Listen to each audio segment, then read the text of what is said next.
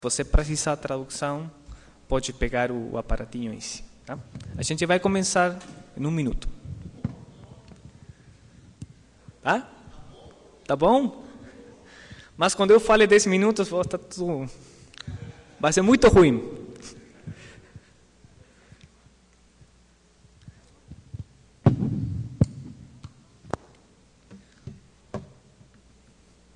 Tá. Oi, hi, my name is Eduardo Silva. It looks like a very Brazilian name. My last name is Silva Pereira, even more. So I'm Chilean, but I live in Costa Rica, and I work for a US company which is called Treasure Data. Treasure Data does a lot of fun things. The things more attractive for me is that I work for the open source team, and that is the main reason because I'm here with you guys. So we are happy to join you to stay here in Brazil and check out what the community is doing.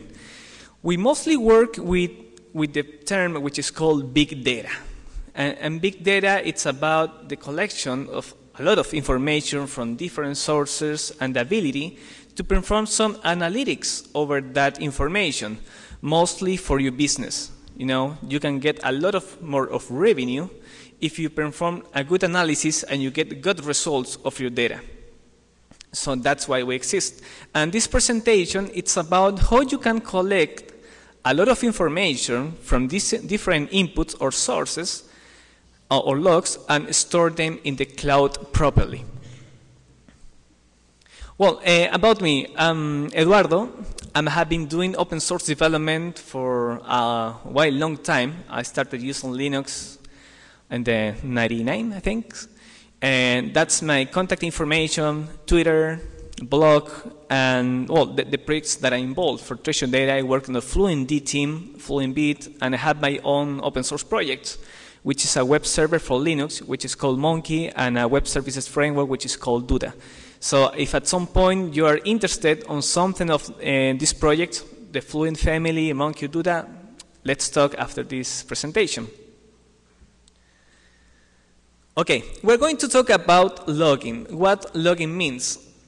For me, logging is a tool to, if something happens, it's that you create a record of that event, okay?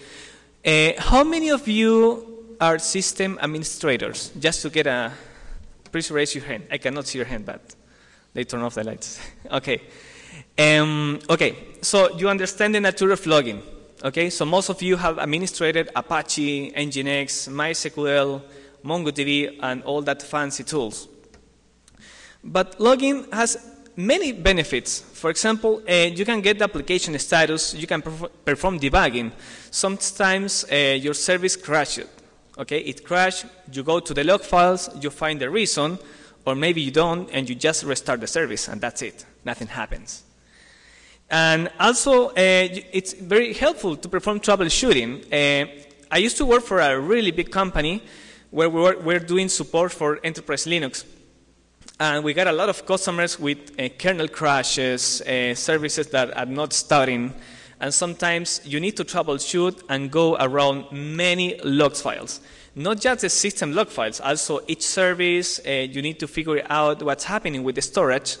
And sometimes that storage is private. It's not a hard disk, it's not a SATA disk. It's something that a NetApp or something that you need to go into that system and collect the logs.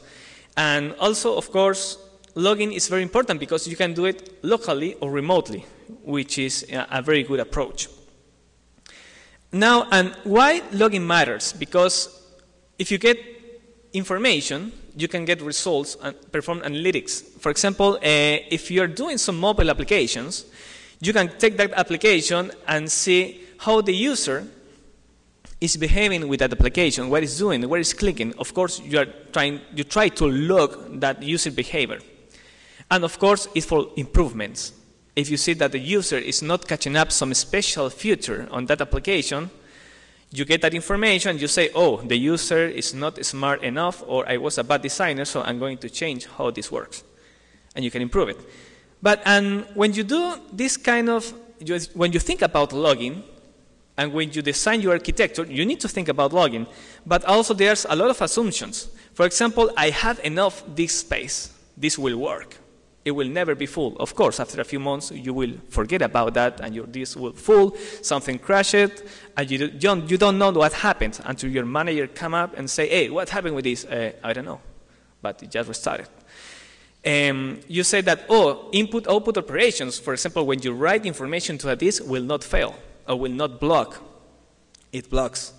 It's very, I'm writing my new Node.js application, and it's pretty fast to write a message to that file. Assumption. The log formats are human readable. I started writing my own PHP, Python application. I write my error messages, and somebody started writing their own error messages. And when something happens, you go to the log files, and you see that everything has a different format, there are missing information, and everything is screwed up. Another one, my logging mechanism will scale. My application was used by 100 of people, and now it's being used by 1,000, 2,000. And what happened? Imagine 100 of instances writing to the same file, which means you need logging and other things. You get blocking, you lose performance. So it's not easy. Of course, if you have a few users, that's fine, but sometimes it's not. So it should work. And what are the major concerns that we have? When the logs increase, your data increase, of course, you need more space. The message format gets complex. If you design some application one day and the next year you continue improvement, add the new models, new features, you start adding new messages. And those messages are likely to be different, start in a different format.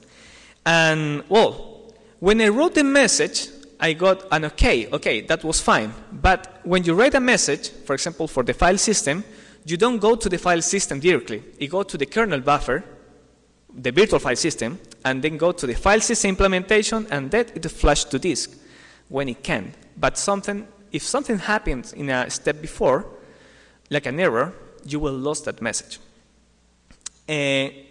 Well, if you have a multi-thread application, and you're writing to just one log file, you can screw up the messages. So you need logging for that. And if you have multiple applications, you need multiple logs. Okay, so right now we understand that logging is a bit complex.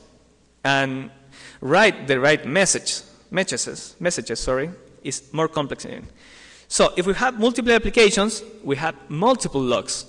If we have multiple hosts with multiple applications, it's complex.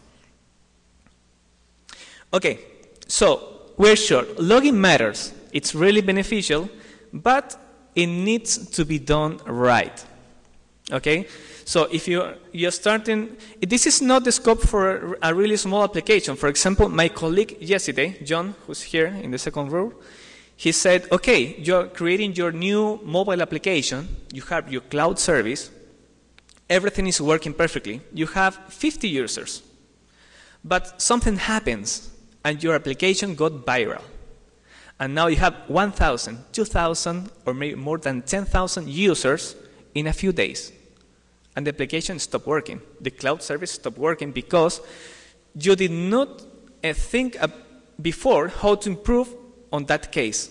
When you do logging and you create remote services, you always need to think about how that will scale on the service. It's really important. And logging has many areas and many contexts and many inputs. For example, if you're logging, you're not just using one service, you're using multiple.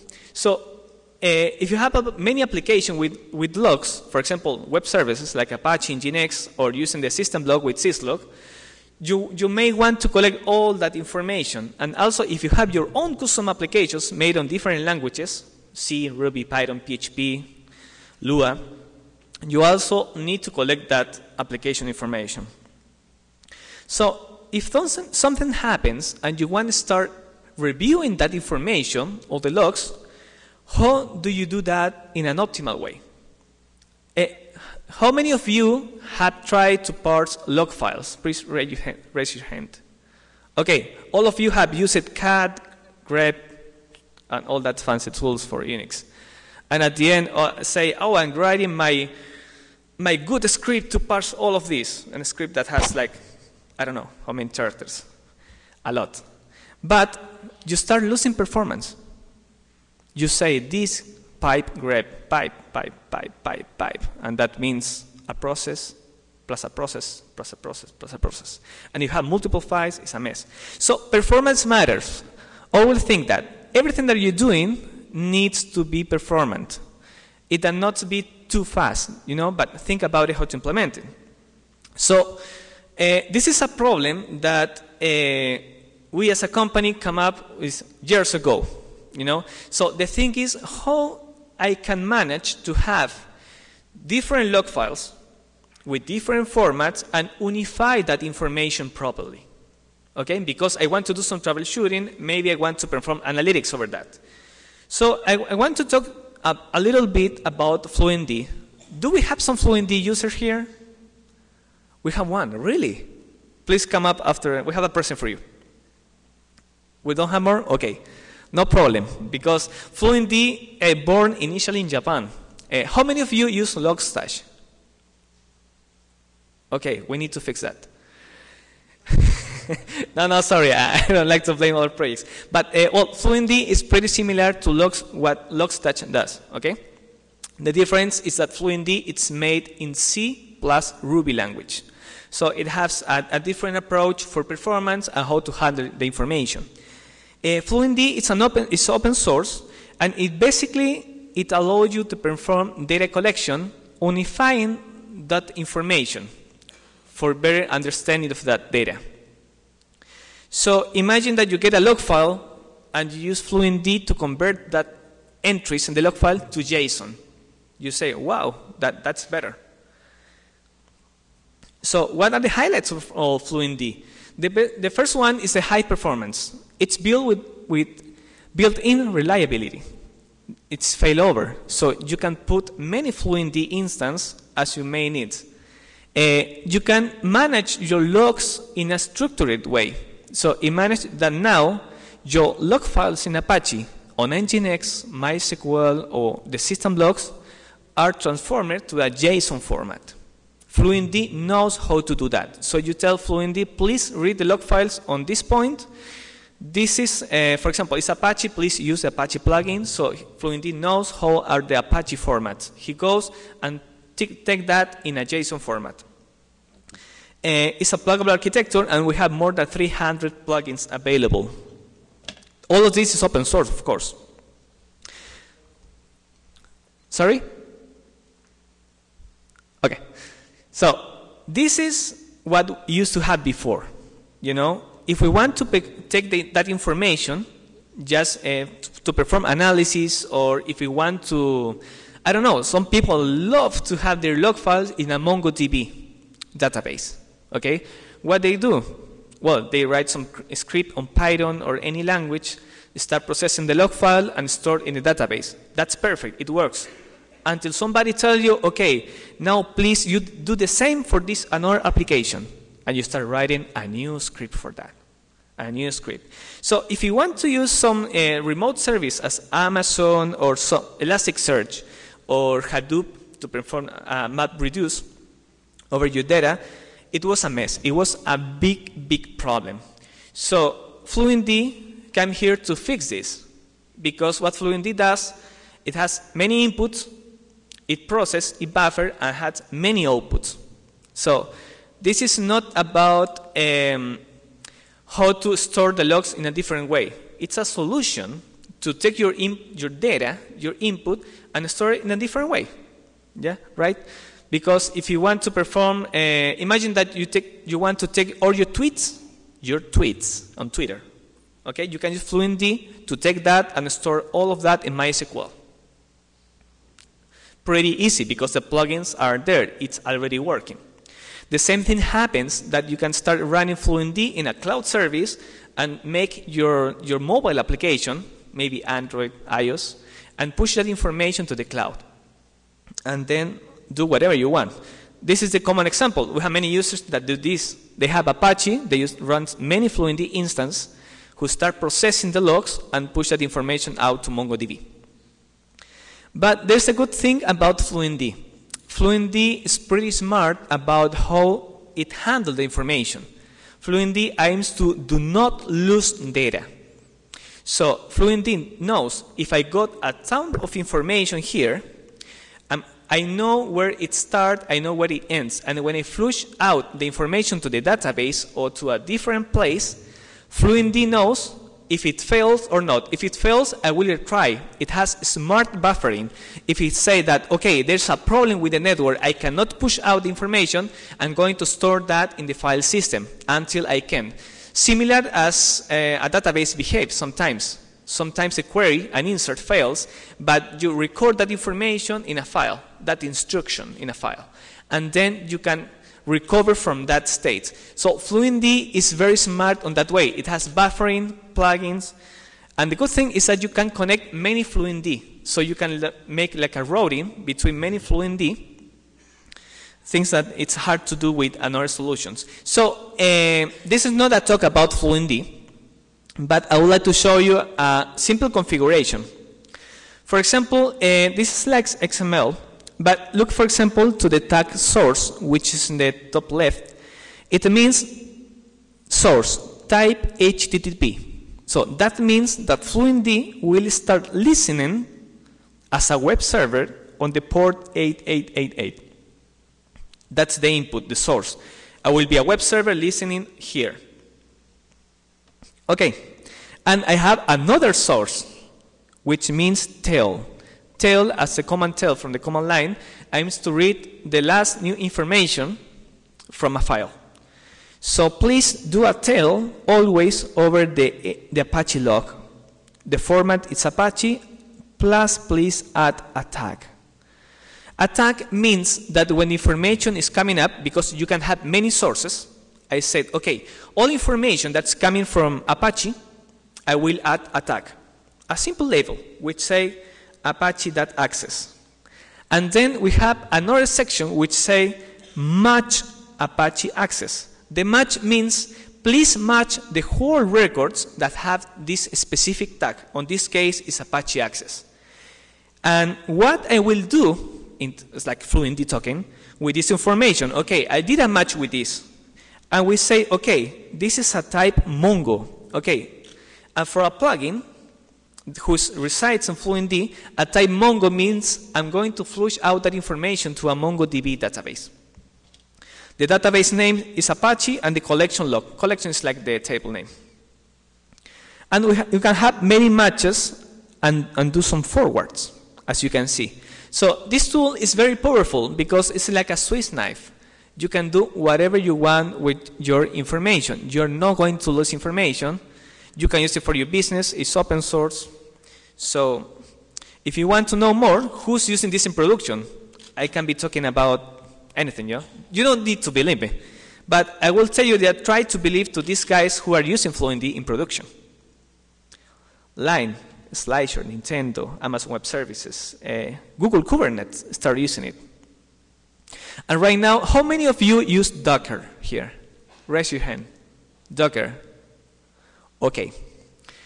The good news, my bad to not add a slide about that right now, but it's like a few days ago, right now the Docker version that we have out is a version 1.7, okay? And the good thing is that that version includes a log driver. That means that when you have your container and you are pushing out information, the logs from the Docker container, you can say, okay, I want my output in JSON, I want for syslog format or whatever. Now, a colleague of us, Toru, I think is his name, he made a patch for Docker. So now Docker 1.8 has native support for Fluentd. So if you have your Docker working and you're using Docker 1.8, you can specify to use the Fluentd driver and you can push all the logs to your Fluentd instance. Pretty neat. Okay, and the business reason, who use Fluentd a lot? We are using a lot every day. Our company who support all of this development and this effort and pay for our trip here is Treasure Data. And with Fluentd, we collect 800,000 events per second, using just Fluentd. And This happens right now. Every second we are collecting this kind of information. Of course, this is happening from our customers. We have customers from gaming, for automotive, for different contexts. Okay, so I think that you are a bit aware about Fluentd. But logging also happens in other use cases, not just common services. For example, we're talking about more server application. And now we have other things. For example, the famous IoT, which is real, right? Embedded applications and containers. I just talked about that, but let's talk about the Internet of Things. What's the main difference between a common application that runs in a server and something which is under the concept of IoT? IoT specifically means a device that can talk to each other, right? The common approach is that you have a device and talk to a cloud service. IoT devices have the capability to talk to each other, register each other, and expose some features. But you also need logging. If you have some medical device, you have some home automation service, you need that. And we know that IoT will grow to billions recently. It needs device-to-device connectivity, and we have many frameworks and protocols for IoT. But all of this needs logging. It doesn't matter. So I don't know if you have heard about this, but there's a few frameworks for IoT. One of them is IoTivity, the other is AllJoin, and Google came out with pseudo implementation that is, we don't know too much about it, which is Brillo. It was announced a few weeks ago. So how do we approach logging for IoT? We say that, for example, Logstash is a good solution, but it's made on Java. You cannot put a big Java solution on an IoT device. Fluentd is good enough if we're more lightweight, but you will need at least 20 megs for that. So you cannot waste 20 megs on an IoT device because it's an embedded device, it's really small, unless you have a device who has a lot of memory. So, but it's not the case. And embedded. Embedded means embedded device, small devices with restricted resource. Well, IoT works on top of embedded devices. And where we can see embedded things, we can see it on medical device, automotive things, home automation, many things. Now, we come up with this thing. Okay, Fluentd, it's great, it's awesome. We have thousands of users around the world. Right? So that is very good. It's pretty stable. It's in production. Now everybody's come up with this IoT stuff. So we need some logging. What we can do? So I would like to talk about this new open source project, which is called Fluentd. Fluentd, it's like Fluentd, but the difference is that it was written from scratch in C language, with a different scope. Fluentd is more generic to try to solve your business needs. But if we talk about embedded, we talk about IoT, we need something more specialized. Fluentd is that solution. So Fluentd is open source and has been made to collect information from sensors for signal radios, like XB, and also have the features, for example, to get metrics, for example, how much CPU the device is using, how much power is using, how much memory is using. And it can be used also for automotive needs and telematics. So it's lightweight, it has been written in C language, you can customize it, has plugins, and the best thing is that you can integrate it with Fluentd. What that means, if you have your embedded services, embedded device, and you are collecting information, okay, you say, okay, I'm collecting with Fluentd. What I do now, you can push that out to Fluentd. And with Fluentd, well, to Mongo, Elasticsearch, Treasure Data, or whatever you want. So basically, it's the same philosophy. Inputs, it has outputs, and it uses a binary serialization. Well, I talked that that Fluentd was using JSON, right? But JSON is a format that is expensive to parse. For humans, it's very easy because you know, oh, this is a tag, this is a map, this is an object, a Boolean, or whatever. But also, I did not mention this, but Fluentd integrate a binary version, which is called message pack. Do you know message pack? Raise your hand. One guy, two, okay, we're growing. So message pack is an open specification. It's like a JSON, but in binary. Okay? It's pretty fast. It's very optimized. Because when we transfer the information from the customers to the cloud service, we use message pack. You don't want to waste your bandwidth. You want to optimize. We're not going to talk too much about the message pack. We can do it later.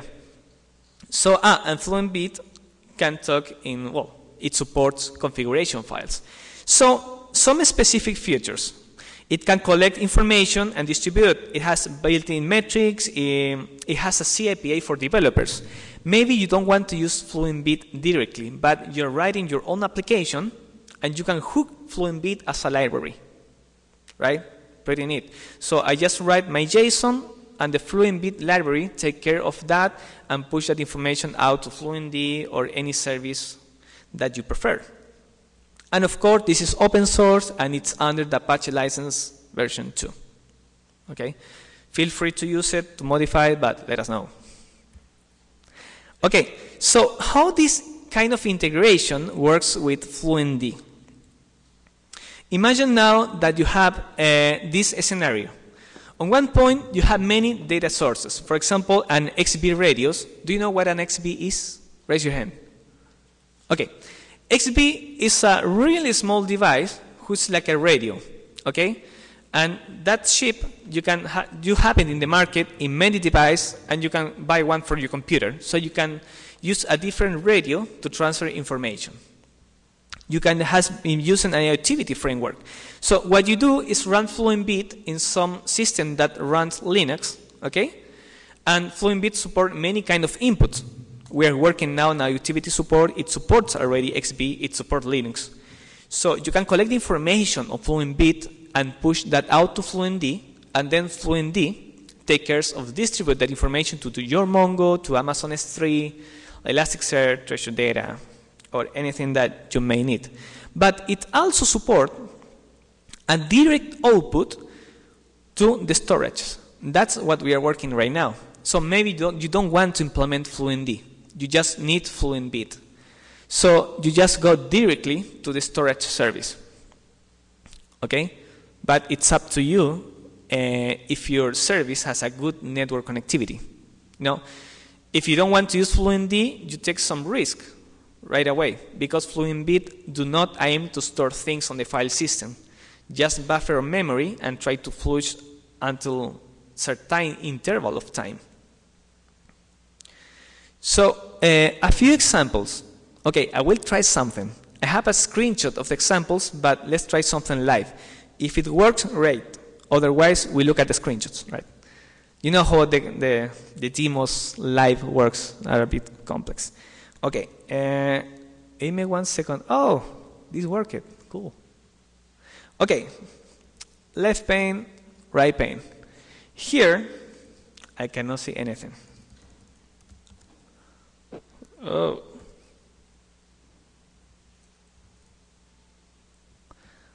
Sorry, let me see what I'm seeing. I cannot see.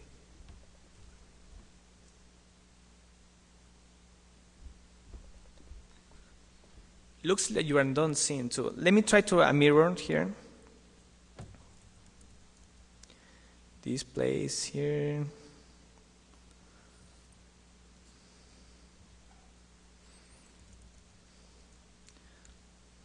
Okay. This is always a pain. Have Linux running in a Mac. Always. You always get troubles. Where is the mirror option? Can you see that? Where? Down, down. That one? This one? Left? Thank you, guys. Where's the apply button? This one? Right. Hey, there we go. Yeah, I can see that. Thank you, guys. This is community, right? Everyone is supporting each other. Can you see my screen or not? Wow, can you see now? Man, I took like hours to perform this setup, so. Now, let me try some white background. Colors. White. Oh! Thank you, guys. Goodbye. Okay. Okay, Fluentd was not made to these colors because the output has colors. So let's try it. Okay, what I'm going to do here, oh, it's white. Oh, guys. You're joking me here, huh? No, let's do a black one. Oh. There we go. Trust me. Okay, where we are? Okay, that's fine. Fluentd is here. Okay, let's see what Fluentd has for us. You can see this, guys. Yeah, you can read that. Okay. We have many inputs and many outputs. So what I'm going to do is just to measure how my CPU is working locally in my computer. Okay? And buffer that information and push that out in a JSON format. So basically, I will do something like this. Fluentd input, CPU, output, standard output. That's right. And with some verbose messages, so we can see what's going on. So we can see that it's collecting information every every second and flushing out every 5. Did you check the output? Let me break it. Here. It was original a message pack message, but it was translated to the standard output. The first field is the timing, the Unix timestamp on where this event was collected. And we get the field and how much CPU I was using. Right? This is just an example. Maybe you cannot realize how useful it is, but when you are in an IoT environment, it is. Okay? Now, okay, this is working. But let me show you how can integrate this with Fluentd, sorry. Let me...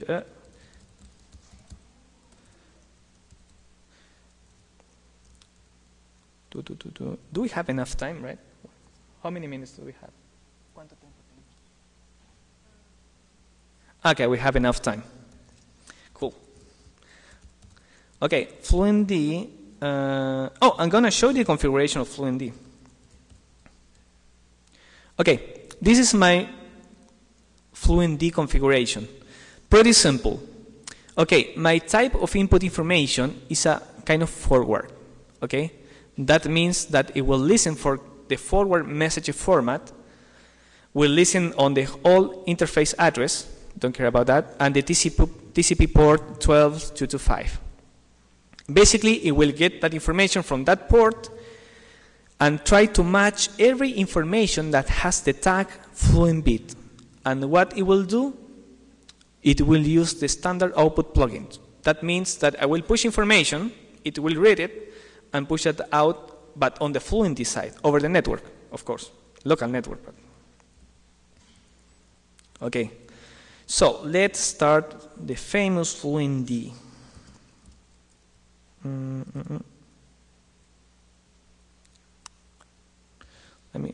You can do it better. Okay, this is Fluentd working, and here is listening. Right? So what I'm going to do here, instead of push the information to the standard output, I'm going to write it to Fluentd. And it's just simple as this. The loopback interface, which port? 12225. Oh, verbose messages. We can see what's going on. Let me check if this is working.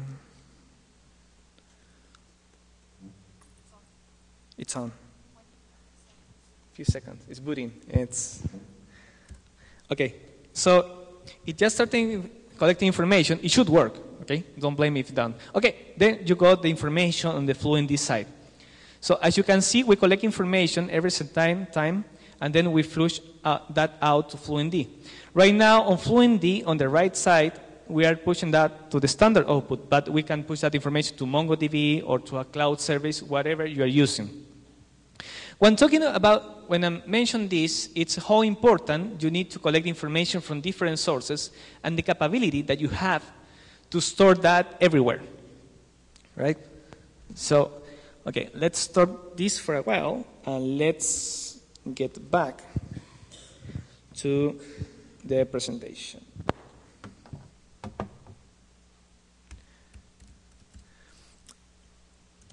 Oh, we have other kind of inputs. As you see, XB, CPU, memory. Oh, and the kernel log messages. Do you know the command dmesg? Do you know that command?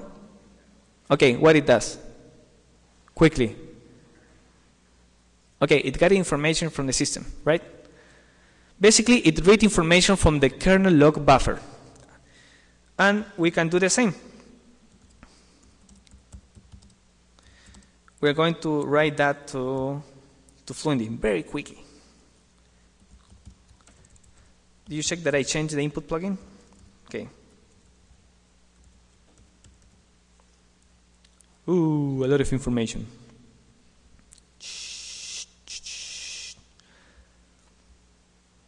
Well, as you can see, let's try to dissect this here.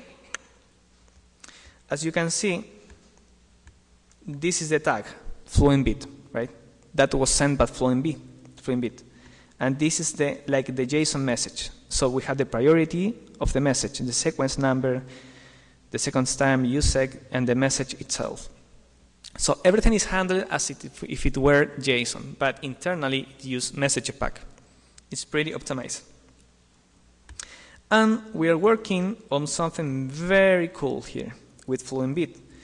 It's on active development. We just started the project 2 months ago. We also started supporting the serial interface. So if you have some Raspberry Pi or BeagleBone Black device, you can read information for your serial device. The standard input, we are working on MQTT support, which is one of the IoT protocols, and we are also adding HTTP support, so Fluentd can behave as a web server too. And the output that we support, Fluentd, Treasure Data Service, of course, and the standard output. So let's back here.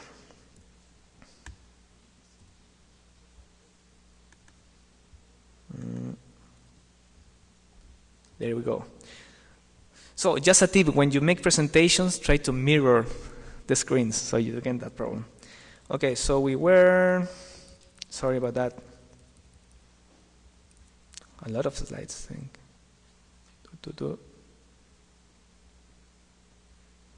Okay, features of Fluentd. I already talked about this, but well, it's open source, made in C, and have 10 minutes. Thank you. So Fluentd integration, we were talking about this, direct output, and examples. We already did examples. We did an example for the kernel log messages, which is pretty much what we have there. And the Fluentd configuration. Fluentd uses a configuration which is indented. Okay, how many of you use Python? Okay, you know that when you write Python code, you need to indent your code. You need to respect how many space you add from left to right. Otherwise, it not work, right? And that was made to the programmers to have clean code. Okay, we took the same approach, but for configuration files. If your configuration file is not indented, it will not work. So basically, we define sections like TD, which this is an example of the Treasure Data Service. Don't copy my API key, please. Treasure Data Service. And Treasure Data has many key values. For example, the API code, the database name, and the table where it will store the information. Okay? I'm sorry because of the red color there. But basically, you can add some configuration file if you are, for example, writing your own plugin for Fluentd, and you need a configuration file because you need to add a lot of information that your plugin needs. You can use the configuration file system. So our roadmap is continue working in library mode, support a stock of sensors, right? Because this is for embedded and IoT stuff. We're still working on MQTT and HTTP protocol, and we are we want to release a version pretty soon, maybe 1 month, 2 months. So we are welcoming everybody who wants to join us to contribute to this open source project. If you like to program in C, or you like to test or make some promotion, you are more than welcome. Please take note of our addresses of the projects, and I always had to mention that we are hiring cool people who feels motivated about these things, that you can send me a Twitter at EDSIPER, Eduardo Silva Pereira, or at my formal email. So that was the presentation. Thanks so much for your time. If you have questions, raise your hand. Okay, we have one question right there.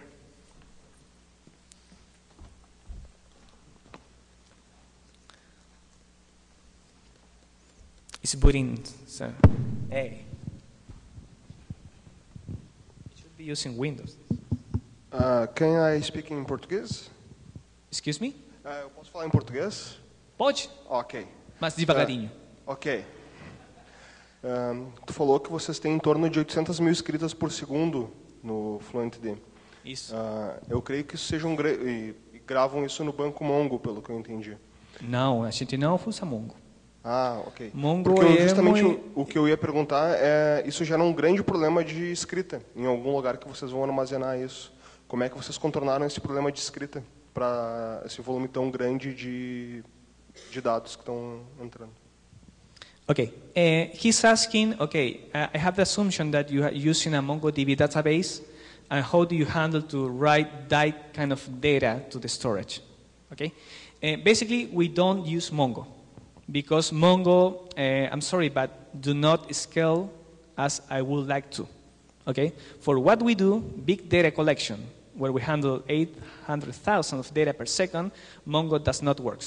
So we implemented our own kind of key value store database, which is called Plasma. It's not open source yet. Okay, we have a cluster of Fluentd for balance, for failover, and we storage that with our made in-house implementation. But Mongo, for our case, is not working. It never worked. Mongo works until certain level, but after that you need something more, something different. If you want, we can talk after the session. John is an expert on that area. He's here. Okay, he gave his talk yesterday, so we can talk more about that. Thanks. More perguntas da pessoa lá atrás. By the way, I have a lot of Fluentd stickers that I don't want to take back home. So if you want it, take it. Okay? Bom dia. Bom dia. Pelo que eu pude perceber, você analisa os logs que a aplicação está escrevendo para também armazenar. Tem alguma outra forma de interação, por exemplo, você checar se ela está de pé, se a aplicação está de pé, fazer um health check via HTTP, alguma coisa do tipo? De novo, mais devagarinho, por favor. Desculpa. Não, tá bem, tá bem. Vamos de novo. De novo. Você faz, a aplicação consegue fazer algum request HTTP para algum endpoint da aplicação para saber se ela está de pé, por exemplo, ou se ela tem algum erro sendo alarmado, um health check, por exemplo, um serviço de health check da aplicação. Ok, você está perguntando que se eu tenho informação sobre HTTP? Ok. If you can make a request, HTTP request to my application and check if everything is okay, or if you have a 200 status, and if you log this kind of message. Ok, você está perguntando, ok, isso é diferente, ok, você quer ir à tua aplicação, fazer uma pergunta na aplicação, como tudo está, eu pegar essa informação para mim. That's it. So not to check the log file. Okay. Okay. Fluentd. Can I answer in English? Yeah. Sure. Okay. Fluentd has support for plugins. You can make a plugin in Ruby or C pretty easy. So you can instruct to Fluentd to go to your application to certain HTTP interface, REST interface, or whatever, gather that information and do whatever you want. Yeah, of course, you can do that. You can tell it, please go every 5 seconds, every 2 nanoseconds, or whatever. That works, and many people is doing it. But it mostly do by creating their own plugins, because that is very customizable, because it's just a need, it's a very specific need for something. But I had to share that yesterday I was talking with the main developer of Systemd, and Systemd has, do you know Systemd, right? The new init system for Linux that's being integrated in Fedora and or major distributions. Okay, Systemd has the same. Systemd has an HTTP interface to expose information about the system or the logs. So you get the logs over HTTP. So after a talk that we had yesterday, we, Treasure Data, we're going to start implementing that for Systemd, which is pretty much similar of what you want to do. And the answer is yes, you can do it, but you had to make it on your own. Okay, thanks. De nada. Tem mais perguntas? Aqui tem 1, 2. Ainda temos uns minutos.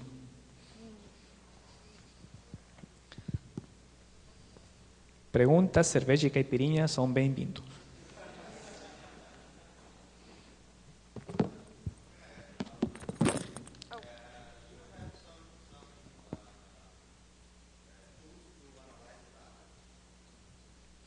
Tools to analyze the data. Okay, like what?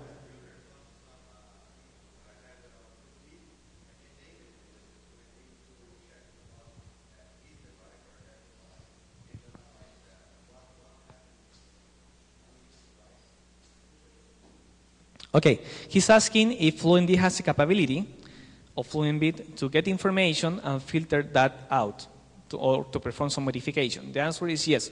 Fluentd allows you to filter the information as you get it in JSON, because Fluentd transfers the information to JSON, because maybe you can use a regular expression to mark the fields of your data. Okay, you can take that information and you may say, okay, you know what, I don't want these 3 fields in my output. You can drop that inside Fluentd.